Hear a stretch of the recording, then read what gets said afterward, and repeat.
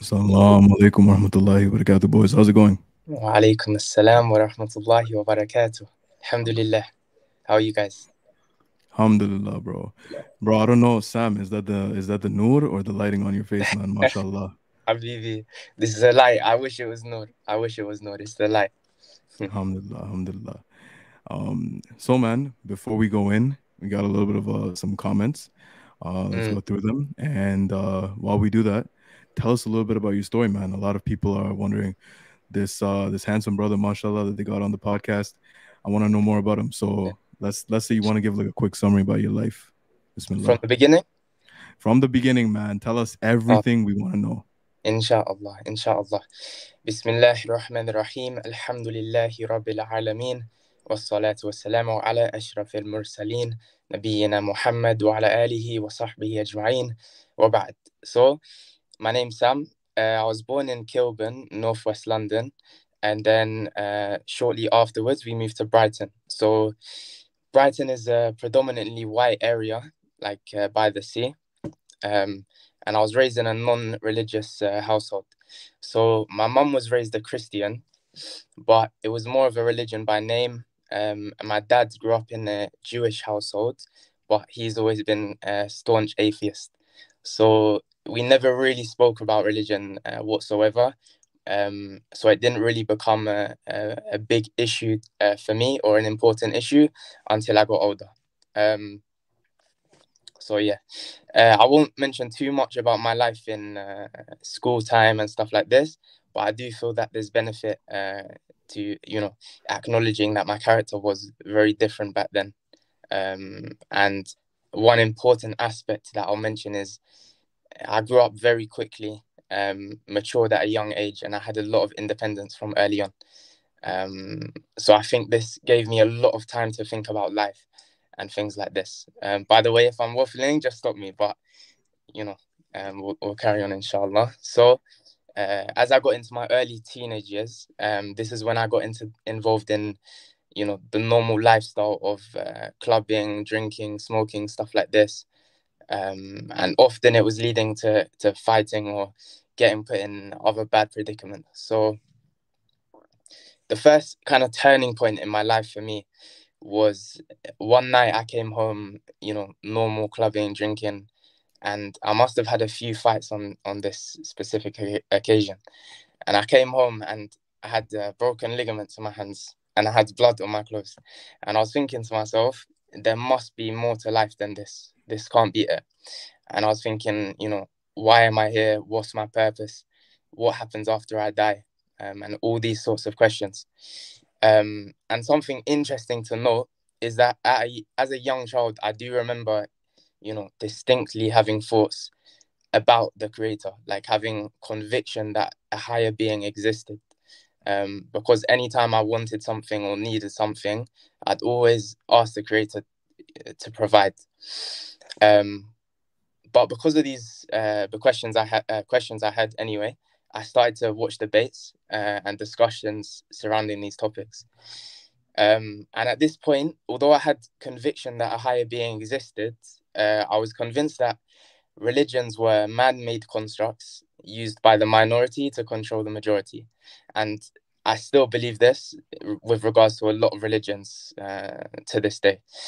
So some of the main arguments that strengthened my conviction in the creator at this time were, firstly, the contingency argument, and secondly, the fine-tuning argument. So yeah, brothers, do you want to give a little input onto those? Akhi, Habibi, one thing I just want to say before Rami jumps in. Yeah, When you were saying you were youngin and you just always had that conviction, bro. yeah, All I could say is fitra, bro. There's sah, nothing else to say, bro. You don't need da'wah. You don't need, and I'm talking about like the early primitive stages, you know. You don't need you don't need to be born in the perfect family and all that. Fitra is always there, bro. it's so true. Alhamdulillah. Wallah, it's very true. Mashallah. Going on the contingency argument, I mean, it's basically just an argument for God that anything that comes from another thing, you can't have an infinite chain of that. You can't have everything comes from something else. There must be something that always existed. That's it in a nutshell. And this is a very powerful argument, subhanAllah. I think it brought, myself and many other people even if you believed in God, just strengthen that iman. And again, iman is like rational conviction. It's not faith. It's not, oh, I just believe. Iman is like, I'm convicted based off rationality. You know, subhanAllah, it does kind of bring you to that state, 100%. So, yeah, you're at that point where you got that little argument presented to you, and mashallah, it strengthened your iman. Yeah. So where to go from there? Alhamdulillah. So yeah, so the mere belief that a creator existed, like it was okay for me for a while, like it was sufficient. But then I began to question more and more about my purpose, why I was here, and I began to ask this creator, this higher power, for guidance. And shortly after this, I bumped into an old school friend that I hadn't seen for a long time. And it was very random, like we didn't arrange to meet or anything. But when we met up, we talked and we arranged to meet up again. And at this point, we began to discuss these topics, and it would go on for hours nonstop. You know, me asking him questions, him replying. And he'd mentioned Islam to me, and he mentioned Islam. And at this point, I'd been told about Islam before by other people, but they weren't practicing the religion themselves. So I never took them seriously. This was my outlook back then. Like, if you're not practicing the religion yourself, then why am I going to listen to what you've got to say, you know?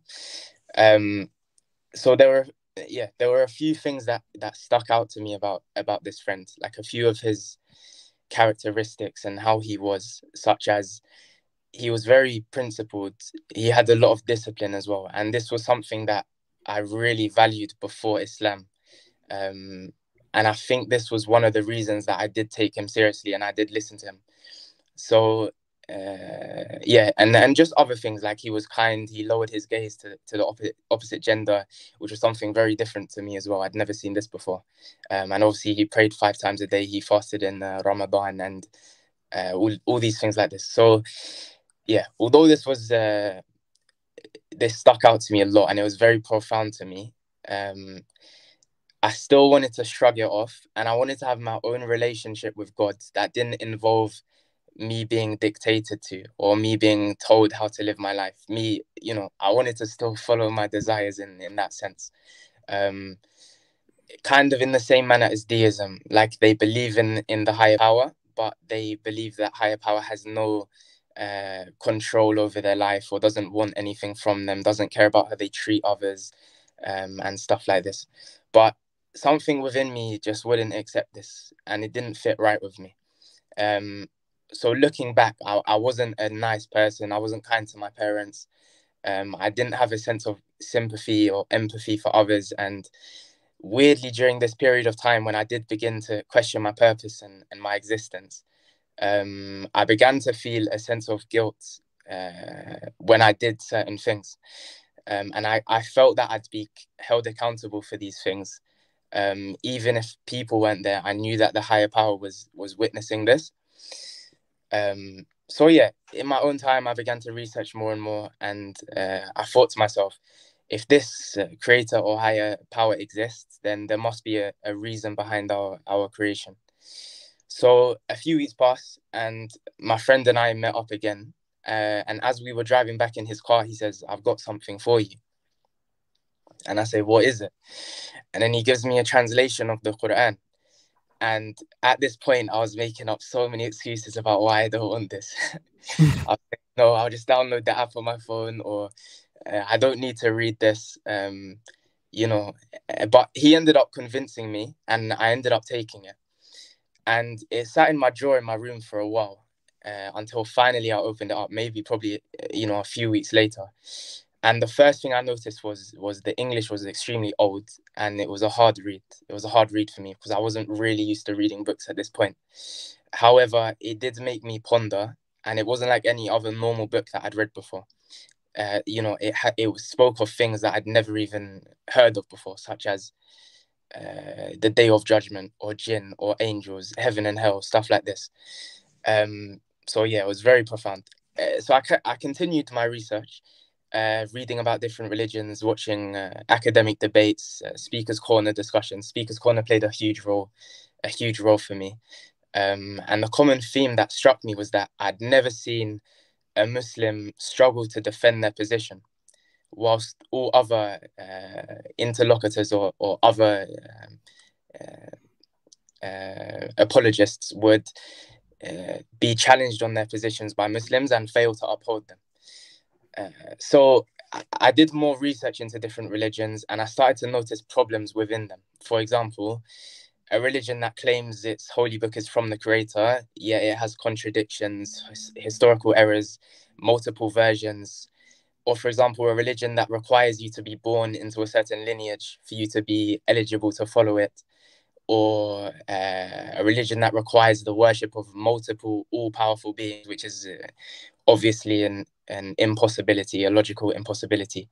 So I got to the conclusion that the only religion that was rational and coherent was Islam. So when it came to Islam, every single answer you could require was there, and not a stone was left unturned.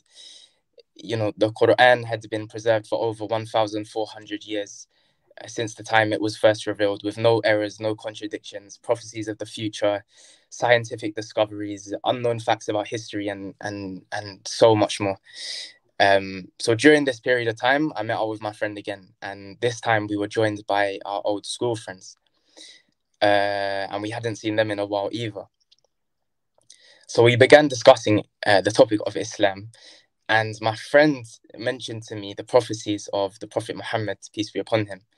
And these prophecies blew my mind. These were amazing to me. Like, I'd never heard anything like this before. Like, how could a man 1,400 years ago predict things that have only just started happening now in recent history?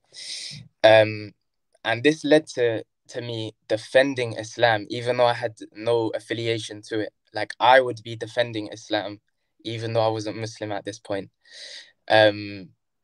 So yeah, this day really triggered my research into the Prophet Muhammad, peace be upon him. And I found YouTube discussions, and I found articles and things like this. And I found a claim using deductive reasoning, which was presenting three options, and it challenged people to bring forth another option if there was one possible. And it said either this man, peace be upon him, was lying about his claim, he was deluded, or he was telling the truth. And if he wasn't lying and if he wasn't deluded, then logic dictates that he was telling the truth. So as for him being a liar, he was known his whole life up until delivering the message as the truthful one. And if he was lying, he would need a motive. So he was offered power, he was offered money, he was offered anything he could want, and he refused to give up this message. When faced with severe persecution and the companions being tortured. As for him being deluded, a deluded man cannot conjure prophecies of the future, scientific discoveries, unknown historical facts, or recite eloquent recitations with over 40 rhetorical devices used in 3 sentences, you know? So he was telling the truth. And anyone who adopts the same consistency as they do when it comes to other non-religious matters, they'll also accept this. So soon after this, my friend asked me to come to Friday prayer, so Jumu'ah, and I agreed, although I was very hesitant at the time. So it was the first time I'd been to a mosque in my life. But one of the first things I noticed when I walked in was that there were, you know, every single ethnicity was there, like every single different type of person was there. And at this point, I had the opinion that this religion was only for Arabs. So this was something strange to me as well. So at this point, I'd already been intellectually convinced that Islam was the truth. And now I'd felt the spirituality aspect for the first time. And I remember reading, obviously recently, I remember reading something by Al-Ghazali. And he mentioned that true conviction is not just intellectually sought. There has to be a spiritual action aspect as well to back this up. So that was something very profound to me as well. So anyway, after that Friday, around a week later, I was working and I got invited to go to one of the brothers' houses to eat during Ramadan. So obviously they'd been fasting all day. They were very hungry and stuff like that. And even though they were so hungry, I was offered food straight away. You know, all these brothers that I'd never met before, greeting me, asking how I am, how's family, how's this, how's uni, how's, you know. And it was very strange because I'd never seen this before in my life. Like how I grew up, if you don't know someone, then you don't really care about them. You don't ask how they are, how their family are, like stuff like this. So it was very strange to me, but very nice at the same time. And I also noticed again, like all these brothers, they were united under one common thing, and that was Islam. Like even if they had nothing else in common, they had Islam, and that's what brought them together. So the same evening after we ate, we went to the mosque for Taraweeh, and we prayed for about 2 hours straight. Bear in mind, I was non-Muslim at this point, but I was still standing in prayer for 2 hours straight. And I remember standing there and I was thinking about like every single situation that I'd been in my life, and thinking about my conviction in Islam. And I was thinking about the reasons that were stopping me from accepting Islam, because I was completely convinced that Islam was the truth at this point. And the only thing stopping me was other people's perceptions of me. That's what I came to the conclusion of. And at this point, I thought back to a conversation that I had with my friend when we were sitting in his car. And he told me we're going to die. You know, very simple statement. He said, we are going to die. And I remember in prayer, I was thinking to myself that every single person that is alive right now are going to be dead. In 100 years, every single person is going to be dead. And on my deathbed, the last thing I'm going to care about is what other people think of me. So there's no reason for me not to accept Islam. So after prayer finished, we were about to leave the mosque, and my friend comes up to me, just, you know, about to leave, like about to say, okay, let's get in the car, let's drive back. And I said 2 words to him. I said, I'm ready. And he was like, ready for what? He thought I was joking. He said, he's ready for what? He was confused. I said, I'm ready to accept Islam. And he laughed. He was like, what do you mean you're ready to accept Islam? And I said, no, I'm serious. I'm ready to accept Islam. And he said, come to the front. So we went to the front of the mosque, in front of a lot of people, because it's Ramadan, it's Taraweeh, it's busy, like 40 people at least. So we went to the front, and he said, repeat after me. He said, Ashhadu an la ilaha illallah wa ashhadu anna Muhammadan Rasulullah. And I repeated the words after him. Obviously, I couldn't pronounce anything. So he said, repeat after me in English. And he said, I bear witness that there is no one worthy of worship except Allah. And I bear witness that Muhammad is his messenger. And I repeated after him. So I was 19 at the time, and it's now been around 2.5 years. And that's my story. MashaAllah. Habibi, it's only been 2.5 years. Alhamdulillah. Alhamdulillah. Alhamdulillah, bro. Alhamdulillah. Man, Rami, bro, what's on your mind? That was, because I dare say that was one of the best Revert stories that I've heard, man. MashaAllah. Habib, barakallahu feekum. Yeah, mashallah. It was beautiful. It's very smooth, subhanAllah. It seems like, obviously everyone has their bumps, but you know, rational conviction, logical conviction, you're intellectually there, you go to the masjid, you're spiritually there, and then it's like, khalas, this is it, mashallah. It is very heartwarming, subhanAllah. May Allah bless you, Habib.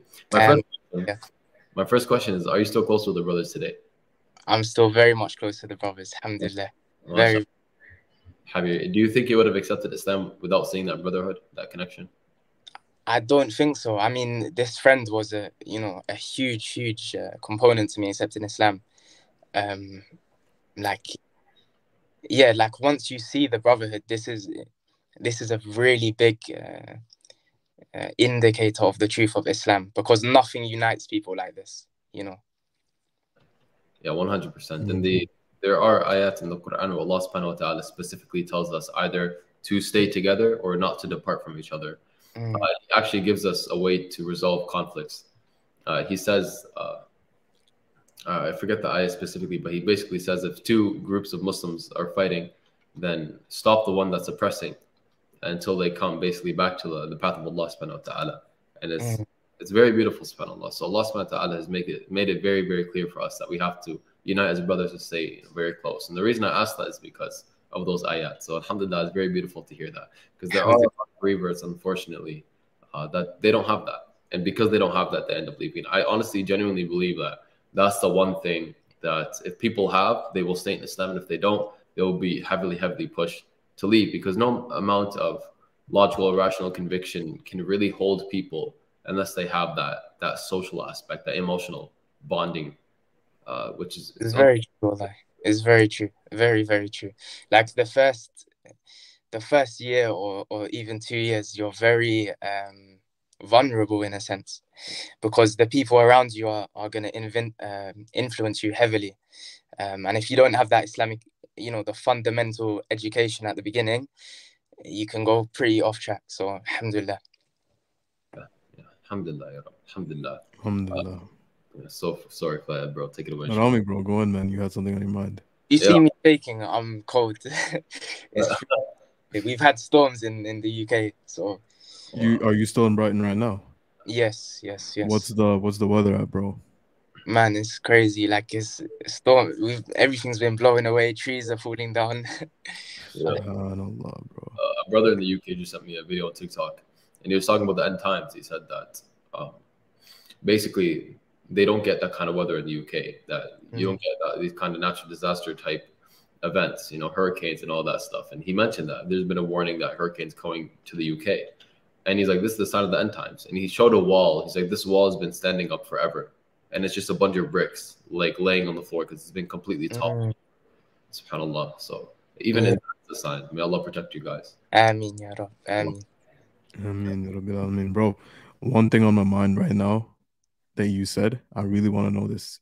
Yeah. And I think this might benefit viewers that are reverts, non-Muslims, or just born Muslims, or just no matter where they are, bro. You mentioned Al-Ghazali talked about the benefits of balancing spirituality and that intellectual conviction, right?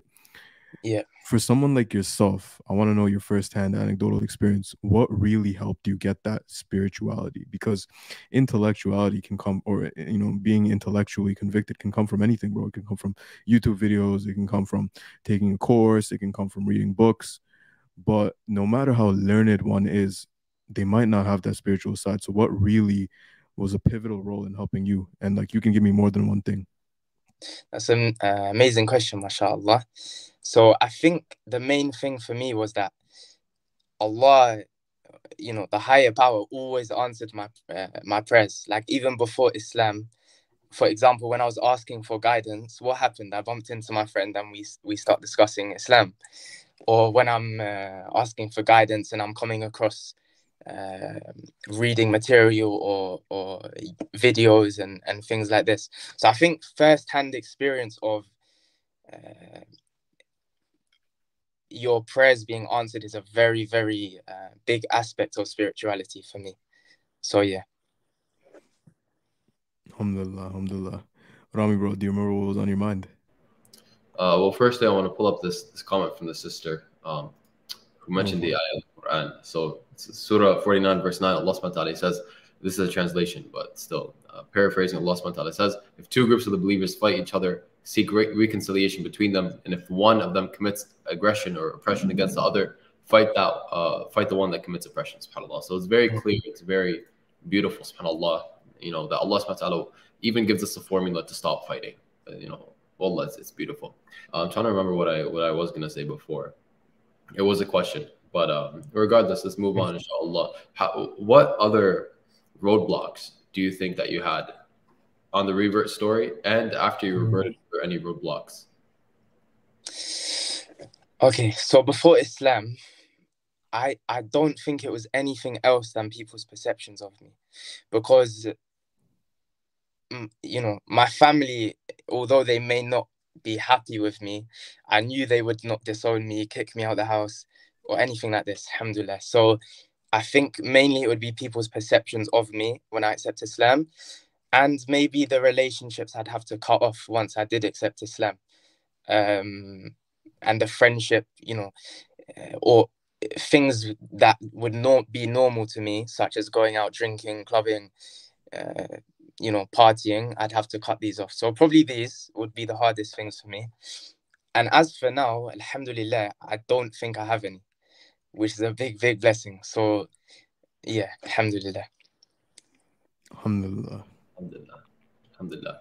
So how about after the reversion in the last 2.5 years? Were there any roadblocks, or what were some of the more, monumental moments, the ups in the last 2.5 years as well? To be honest, everything's been up. Wallahi, everything's been up.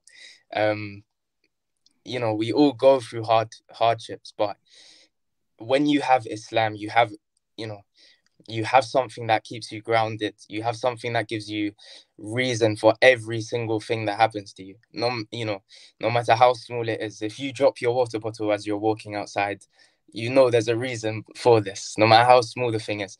And the biggest calamities that happen to you, these are for a reason also. And that everything that happens to you, you're going to be rewarded for it in the hereafter. So this is something, amazing. This is an amazing thing from the religion. Alhamdulillah, alhamdulillah. Bro, I gotta ask you this. Yes. Do you think, and you know what? No, I'll just ask you, bro.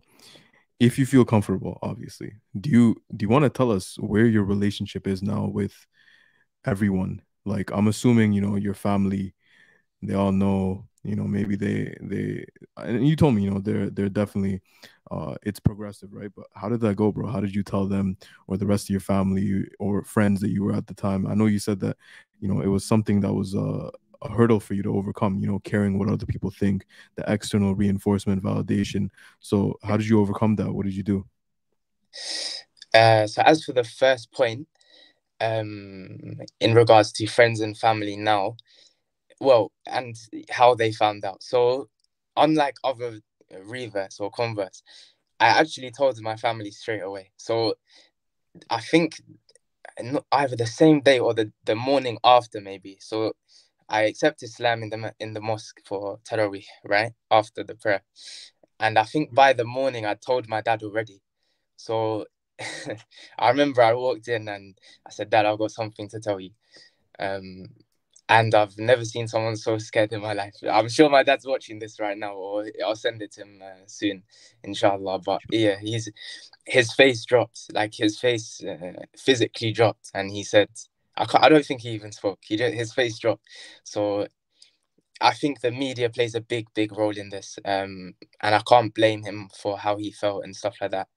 But yeah, it was fine. Like, although he wasn't happy, he accepted it.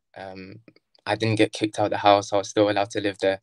And as for my mom, because they live separately, so my mom, mashallah, she's always happy with my decisions. So, she was very happy for me, alhamdulillah.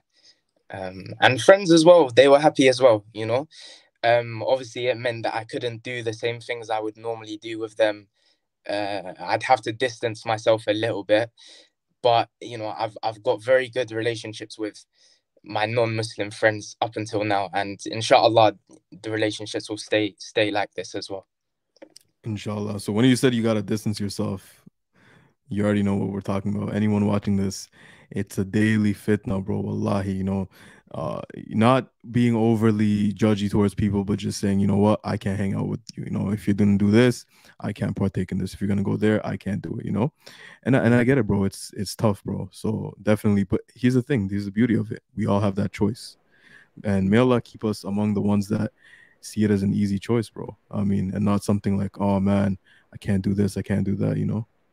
Yeah, Allahumma, I mean, and subhanAllah, a lot of the time, a lot of the time when you put things in a non-religious perspective, people don't have an issue with it. It's like, oh, these group of friends, they go drinking and I can't drink because if I drink, it's gonna kill me one day.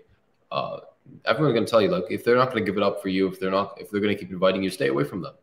And everyone's gonna praise that person. If someone has people holding them back from their dreams in a very liberal way, that, I want to go for my dreams and blah blah blah, they're going to tell them, drop your friends. But as soon as we say that, I'm going to drop these people because they don't align with my beliefs as a Muslim, all of a sudden, like, people lose their mind. So I think that kind of perspective is really important to have. I think it'll give people a sense of strength as well in leaving these people behind. Because at the end of the day, if it's you or them, you have to pick yourself. For sure. And one amazing thing, one very, important aspect is that something that attracted me to Islam was the behavior of my friend, his principles, his discipline. So if you're Muslim and you don't want to upset non-Muslims by not partaking in certain things, you need to think to yourself, like, this person is going to respect you a lot more for standing by your principles than just falling for anything they want you to do.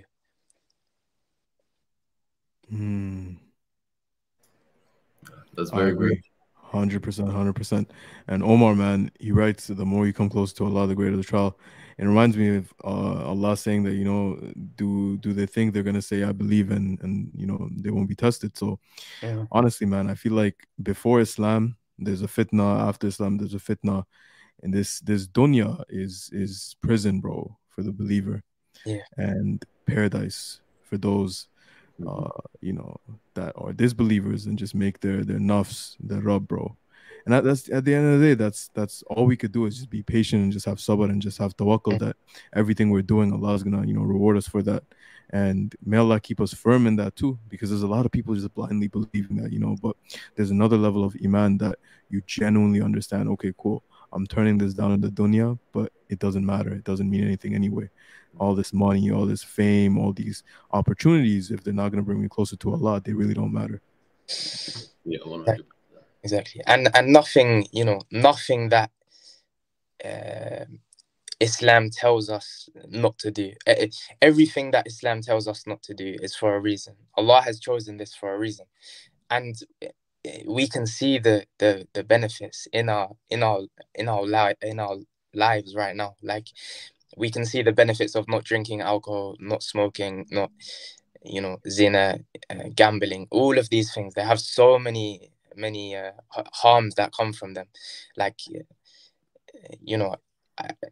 they're destroyers of society. Like, these things, okay, people may say in moderation, but who's to determine the criteria for what moderation is and what moderation isn't, So we had a brother by the name of Firaz Zahabi on the podcast. Yes, and I'm sure you know Firaz Zahabi, I love that bro. podcast. I love that brother for the sake of Allah, bro. And when we had him on, bro, subhanallah, like, inshallah, the viewers got as much benefit as we did, because people don't know how much benefit that we get, compared to just all the viewers. So I can only imagine. But I myself, I gained tremendous value from just even being here, as a host. But brother Firas said one thing. He said that, bro, I don't know why, but my mind just went blank, bro. I pulled it on hell.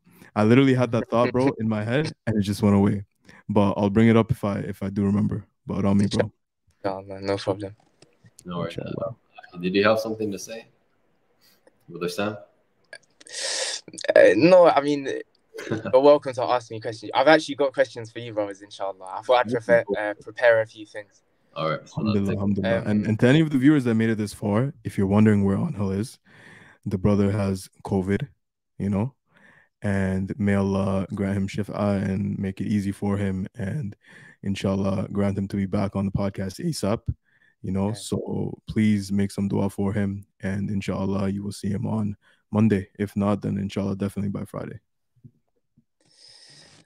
Okay, question time. Let's go for it, bro. So, I think whether we're born into Islam or whether we accept Islam at a later age, I think I believe we all have that one point where we acknowledge that Islam is the truth. So I'm interested to know when that was for you.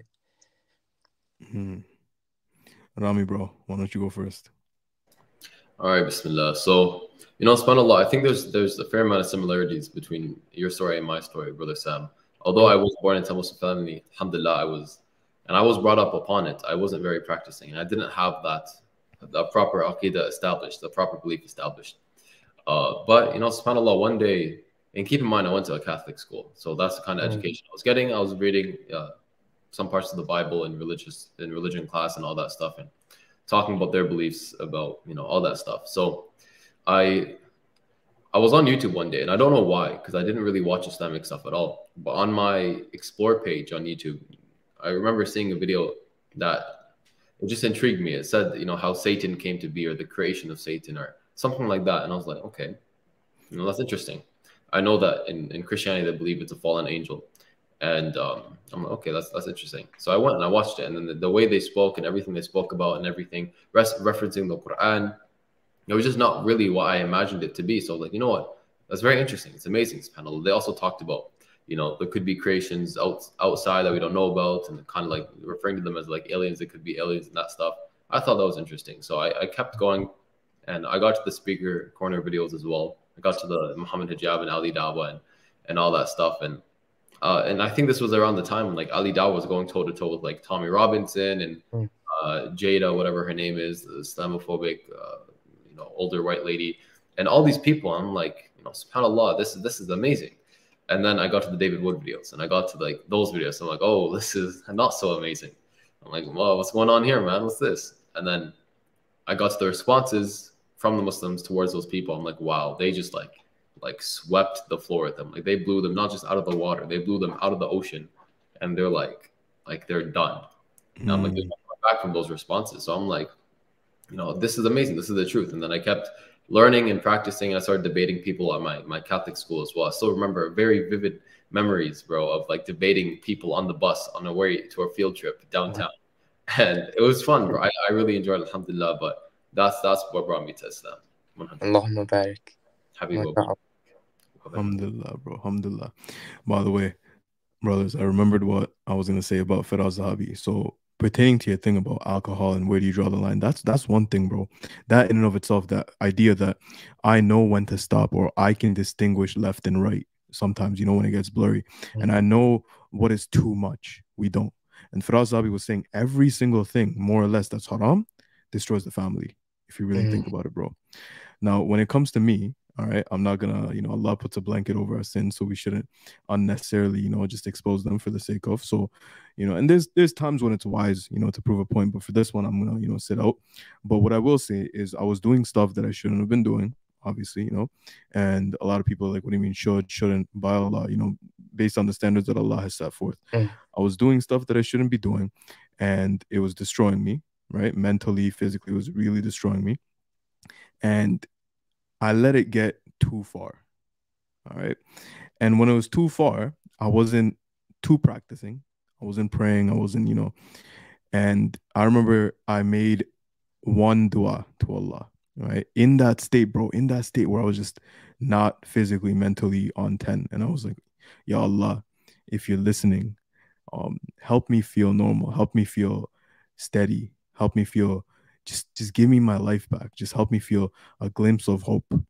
And I'm never going to be doing what I was doing, And I made dua, and I was very sincere.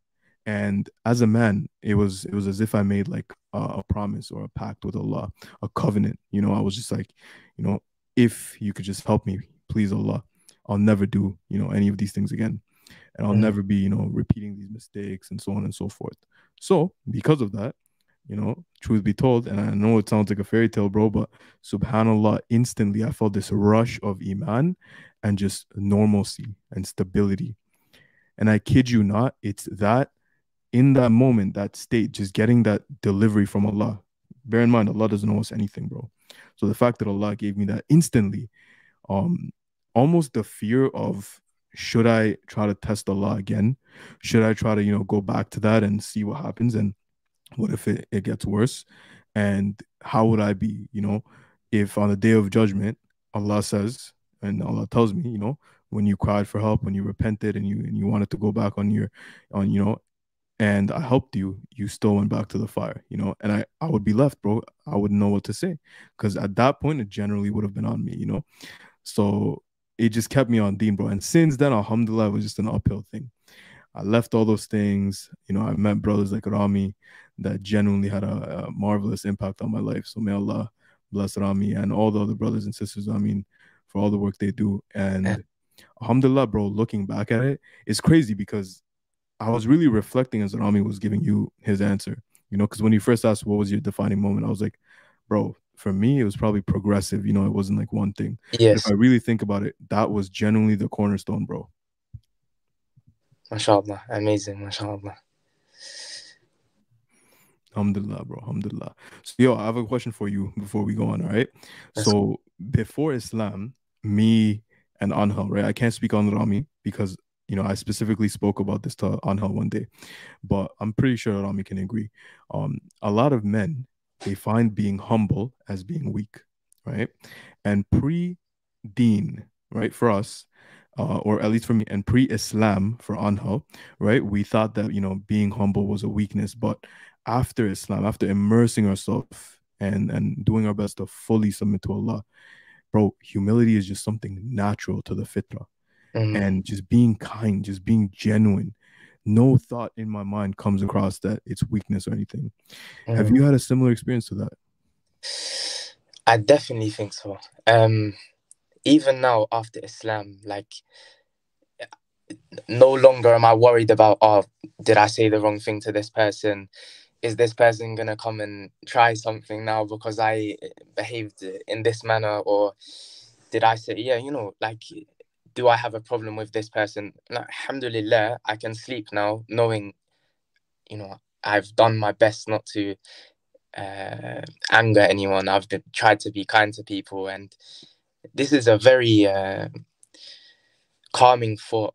It's very calming because you don't need to worry about anything you do. Like, if you follow what Allah has set for you as guidelines, then this is protection in and of itself, So yeah.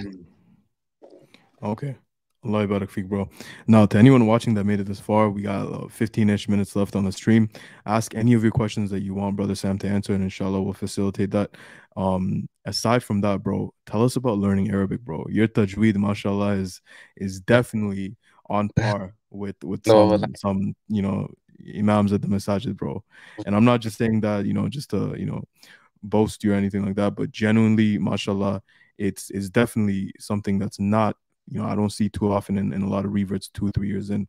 So what steps have you taken to genuinely, step up your Arabic game? firstly, may Allah bless you, but it's really not this level, I promise. I will, inshallah, one day, but it's alhamdulillah. So firstly, the brother that played a huge role in steps in Islam, not only did he play that role, but he's stayed with me throughout the whole journey, and he's taught me, how to read Quran, how to recite properly. He still teaches me tajweed up until this day. So without him, I would not be in the position I'm in, not even close. And on top of this, of course, I do my own studies. Like, I have a teacher online, and I try to practice in my own time. So alhamdulillah, like, Allah just has made everything very easy for me, alhamdulillah, like really facilitated. Alhamdulillah, alhamdulillah. Rami, bro, do you have any questions, or do you want me to go in on boxing? Go in, inshallah. All right, man. Sam, tell us about boxing, man, and just in general, just fitness, martial arts, because I'm into that, and Rami's into that, Anhel's into that. We're all advocates of that, and a lot of viewers wondering, they're here like, okay, yo, I get it, bro, fitness, but the akhirah is the only thing that matters. Dunya, it doesn't really matter. We shouldn't, as long as you have your deen, it doesn't matter how you look. What are your thoughts on just really working on yourself in terms of athleticism, functionality, fitness? Why do you do it, and where are you at? Cool. So I think there's a lot to unpack here, but the main points I would like, to focus on is that fitness is not just some side aspect of Islam. Fitness is a huge part of Islam. Like, someone religious, you may think of them as someone who studies all the time, prays all the time, fasts all the time. But if that person isn't looking after the body that Allah has loaned to them, because remember, we don't own this. This is what Allah has given us for a temporary period of time, and we need to look after it the way it should be looked after, using the guidelines that Allah has set for us. So fitness is a huge aspect of Islam, and strengthening the body, having good nutrition, these all play fundamental roles, not just physically, but for mental health as well. Training is integral, and training, like physically, mentally, but spiritually also. When you're eating good food and you're fit, you're healthy, you can do more ibadah. You can you can be more productive. You can spend more time with Quran because you have the right fuel in your body. You have the right energy in your body. So there's so many aspects to unpack. But wallahi, it's not something to be played down. Like fitness is a huge aspect of Islam. Now, obviously, we do need to find the balance because we don't want to just go to the gym and get big to look good. Like the Muslim should definitely look good and be presentable. But when it starts going to the ego side of things, then it becomes a bit of a problem. And yeah, this is a challenge that I'm sure all of us face in the fitness community because we're trying to build our platforms and sometimes it's a constant battle of your with your knee. Like you need to have your intention correct.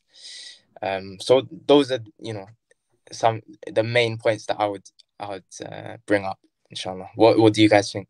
I mean, Habibi, you know how you were recalling all those people that were on deen, and until you met Muslims that genuinely put their money where their mouth was, they walk the walk, not just talk the talk.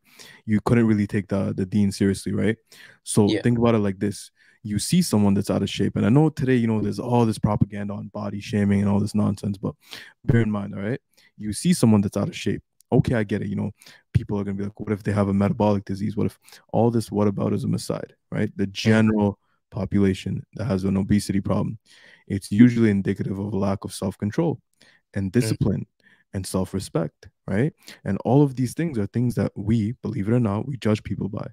And usually if you want to give da'wah or you want to propagate the deen or you have any type of motive that you have, whether it's dunya or akhirah, people are more likely to just believe you and respect you and see that transparency if they know you take yourself seriously. Because how are they going to take you seriously if you don't take yourself seriously? Very good point. Very, very good point. Yeah. Rami, bro, what about you? I honestly don't have much to add. I think the points you made, mashallah, kind of covered it all. That's enough, for people to get the point that they need to take care of the vessel Allah subhanahu wa ta'ala has filled their soul with. Alhamdulillah, alhamdulillah. Rami, Sam, how much time do you guys have today? As much as you want, inshallah. Well, Rami, it's what late. about you? Tell me. Sorry, say that one more time. I just said it's late in the UK, but you've got all my time, inshallah. Don't worry. It's definitely late. Rami, what about you? I actually have to get going because the tafsir tonight. Okay, no worries. So you mean like you're done now, right? Okay, in that case, Rami, it was a pleasure. I'm gonna stay with the brother. We'll do a quick Q&A. But in terms of Rami, man, Jazakallah khair for all the benefit you brought today, and always Rami. And look forward to seeing you on Monday. Inshallah, ya Rabbi. I love you. I love you both for the sake of Allah. Inshallah, see you guys soon.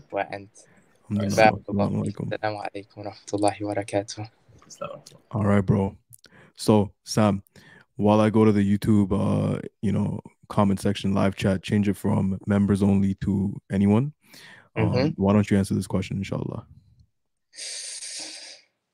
Oh, I don't think I can say, because I haven't read any of them fully. So yeah, I'm gonna have to skip this one, inshallah. I've never read all of them fully.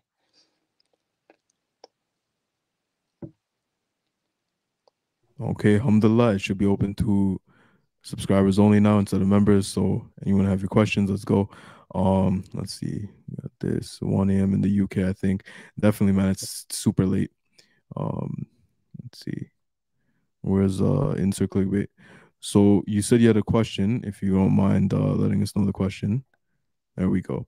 Are you boxing professionally? And if so, what weight class do you compete in? Okay, so the title is a bit misleading because I'm not a boxer myself. I'm a boxing coach. I'm a boxing coach, but I love boxing, the training aspect of boxing. So yeah. Alhamdulillah. All right, next. Will you both come to Malaysia? I would love to come to Malaysia, inshallah, if that's an invite. Inshallah, I would love to come too, bro. A close friend of ours, brother Gabriel Al-Romani, he lives in Malaysia, so would definitely like to go. Wa alaikum assalam to everyone. Okay, next, Radwan asks, who's your favorite boxer? Of all time, Muhammad Ali. All time? Okay, what about right now? Like recent? Right now, I'm a Tyson Fury fan, to be honest. All right. You guys heard it first. Nabil, how can we stop overthinking when playing a sport?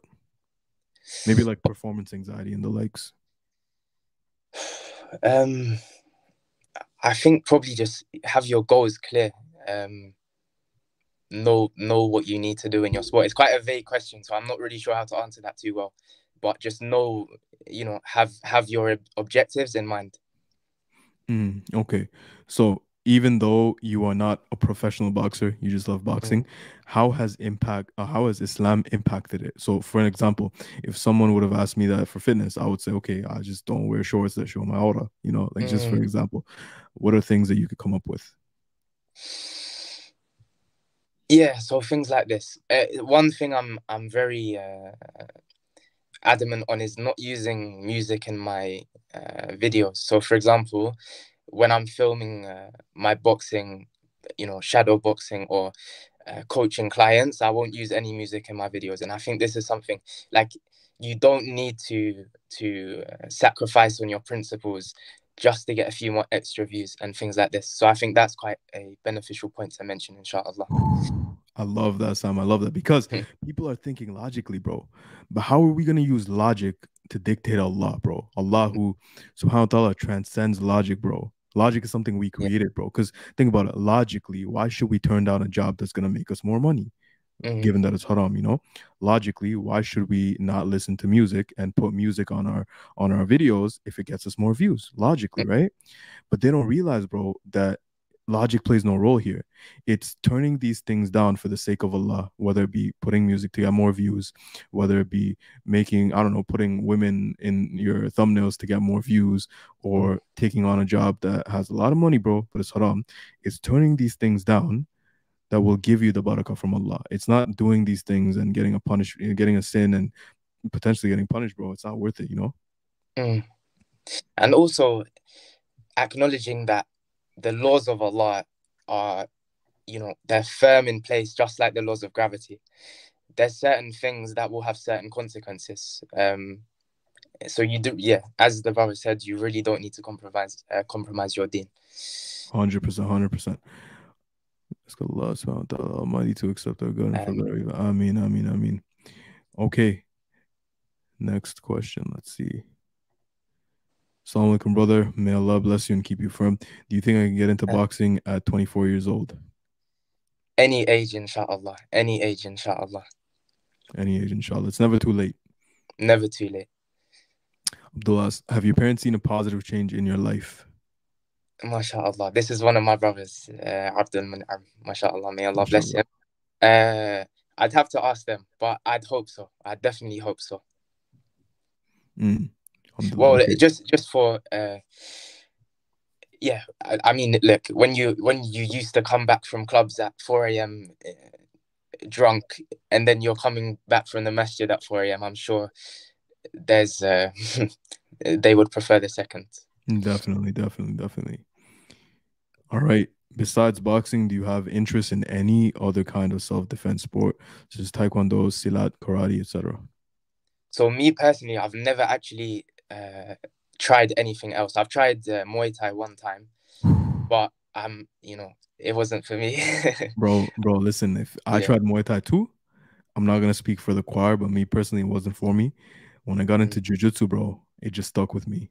So I really recommend trying it out, bro. This is, jiu-jitsu is something I really, really want to try. Really want to try, bro. Definitely. And before I give the next question, you're doing boxing, bro. I did a little bit of boxing, and I noticed that it's very similar to Muay Thai in the sense it's like speed and footwork and all that. But when you really do jiu-jitsu, there's a lot of strategy involved, bro. It's mentally like exhausting, bro. Like when I do Muay Thai, I don't know if this is just me, but I physically feel exhausted, and mentally I feel relieved, But when I do jiu-jitsu, I feel mentally exhausted too, bro. Like it takes another level of just, rewiring your brain and strategy, bro. Definitely. No, definitely. All right. It's a genuine question. I have heard doing professional boxing is haram. I think because the face gets harmed. So we made a lot of videos on this, and we're not, scholars. So we're not going to give any fatwa here. No comment. Yeah. Question: who's winning the Khan versus Brook fight tomorrow? Oh, I want Kanter win. I want Kanter win. Yeah, but we'll Okay. see. Alhamdulillah. Okay. What about judo? Have you ever done any judo? No, never done judo. What about calisthenics? Wow, I love calisthenics. Yes, and you know what it is.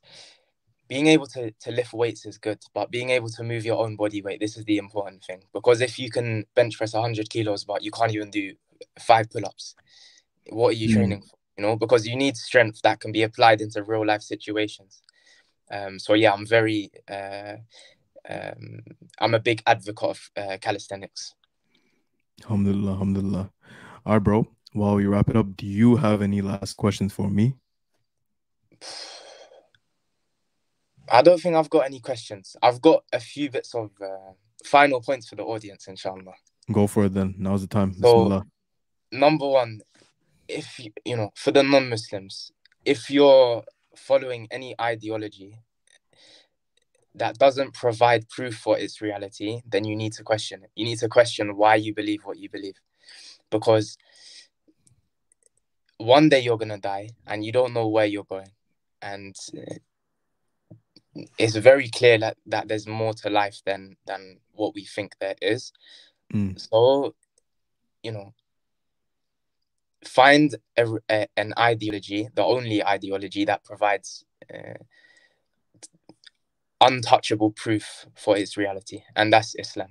So do your research, and don't assume that you've got time either, because we all think we've got time, but we don't, and we're gonna die. And yeah, if anyone's got any questions or want some, they're interested in Islam, then I'm always open for questions, inshallah. And Fayed, I'm sure that's the same with you as well. 100%, 100%, bro, 100%. So, guys, if you made it this far, I should say this way, hit up Instagram, find the Barnett Vision, wonderful work that I'm seeing on his page. Give it a follow, support his work, inshallah, and we'll get through the last questions and end the stream, bro. I look forward to having you again, inshallah, very soon. Okay, so next, let's see. Okay, let's see this. Okay, brother, if someone is 30 pounds overweight, should that person lose it first before starting boxing? No, in my opinion, no. I think anyone can start boxing at any time. Boxing, it doesn't require you to be slim. Like, boxing is going to help you lose weight. So I think this is probably from Shaitan, like just delaying your fitness journey for longer. So start as soon as possible, inshallah. Inshallah. Brother Muhammad writes, how to adapt with emotions of loneliness and voids when you started? It's a good question, but alhamdulillah, like I was never lonely because I had amazing brothers around me from the beginning. So I don't think that I'm the best person to answer that. Okay, alhamdulillah. Next, have you ever personally physically been to Speaker's Corner? Because you mentioned you watched the videos. Yes, I have. Yes, I have. And it's it's a crazy place, but there's some gems there. There's definitely some gems there. If you go on the right day, then you can listen to some very fruitful discussions, mashallah. And may Allah bless all the debaters, or not debaters, but people, da'is, like people who are doing work for Islam. I mean, bro, and all the du'at, bro, not just the ones we see, but just the ones we also don't see, bro. Because how many of them are they're doing private dawah, they're doing the siha, they're doing the bread and butter, but they're not just out here with the followers and with the likes. So may Allah keep us all steadfast, keep us all humble, and keep us all, grateful that Allah guided us, bro. Because subhanAllah, at the end of the day, Allah didn't owe us anything, bro. But Allah saw something in us and saw potential and decided to guide us. So may Allah allow us to never take that for granted and never test Allah, and just keep passing all of Allah's tests that Allah throws our way. Because at the end of the day, that's all we could do, bro. We're here for a limited amount of time, just like you said. We don't know when our time's going to come to passing. And all we could do is live every day like it's our last. And for your fitness thing, man, if anyone has any questions on boxing, you want to take your boxing to the next level, go on Instagram, check out the Barnett Vision, one word, and inshallah, he'll take care of you. Inshallah, inshallah. All right, Aki. I'm going to let you sleep, bro. It's very late. Habibi. Been a Yeah. pleasure, wallahi. Thank you for having me. Alhamdulillah, bro. Alhamdulillah. Thank you for being here, bro. All right. Assalamu alaikum wa rahmatullahi wa barakatuh, bro. Wa alaikum assalam wa rahmatullahi wa barakatuh.